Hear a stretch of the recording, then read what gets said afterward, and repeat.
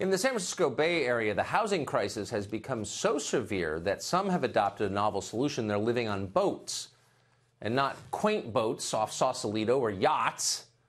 According to the Wall Street Journal, about 100 people are living on a ragtag flotilla of barges, sailboats, and other vessels the paper describes as, quote, decrepit. They aren't all vagrants. Some hold jobs. One woman bought a boat for $15 grand because rent for her studio apartment had grown to $3,000 a month. Do the math, it'll pay for itself in less than half a year. It might sound like an adventure, but it's also third world. Just like tent camps, most boats are not designed to be lived on permanently. During storms, they can endanger lives and cause damage, huge amounts of damage. These flotillas are illegal, by the way, but just like exploding housing prices, Bay Area government doesn't seem very interested in it or serious about fixing it. Whether it's San Francisco or New York or Seattle, when you think of homelessness, you think of major cities. But the homeless crisis is not limited to big population centers. Some of the hardest hit places are small cities and towns, where even a small homeless population can put massive strain on public service.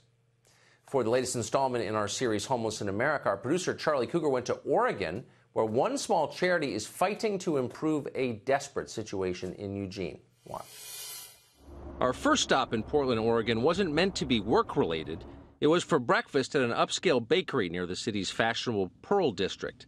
But when we arrived, we found this, a homeless man rifling through a trash can. In the parking lot, a dirty syringe. Homelessness in Portland looked a lot like what we'd seen in other cities. Lots of tents, lots of drugs. The city's permissive culture, its temperate climate, and generous social services attract vagrants and addicts from around the country. We met a woman called Liberty Hope at a cloverleaf off Interstate I-5. She says she came to the West Coast because she needed medical treatment for her leukemia.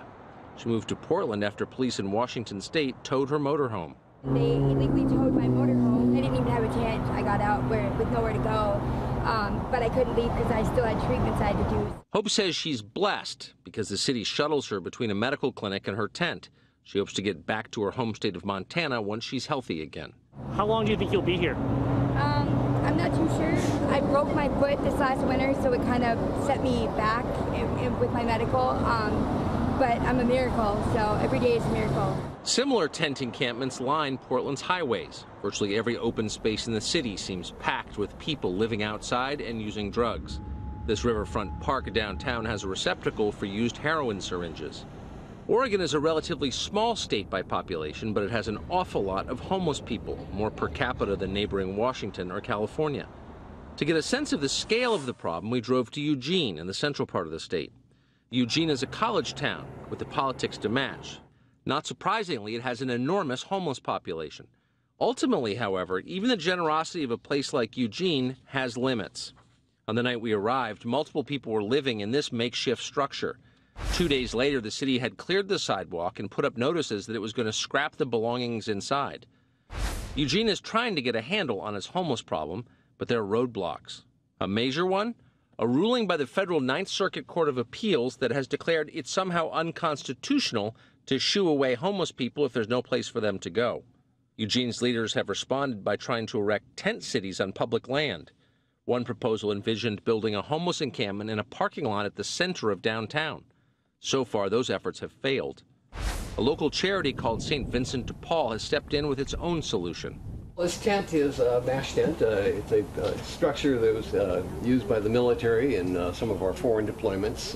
Other cities on the West Coast have tried to provide housing for the homeless, usually at remarkable expense. San Jose, California, for example, is spending $37 million on a building that will house just 83 people. By contrast, St. Vincent de Paul's answer is simple and cheap. We put this whole section of tents up with a work crew in one day. Residents are assigned a bed and given a place to store their belongings. They're expected to make their beds every day to instill a sense of pride and self-worth. The shelter is open to anyone, including drunks and drug users. Those who stay get treated for addiction. The strategy essentially is the opposite of what cities like Seattle and San Francisco are doing. St. Vincent de Paul's goal is to get people off the streets and into an environment where they might actually recover. The housing isn't meant to be permanent. St. Vincent de Paul tries to get residents cleaned up and ready for long-term housing within just a few months. For many, the strategy appears to be working. What are the odds that in 2 years they're back on the streets?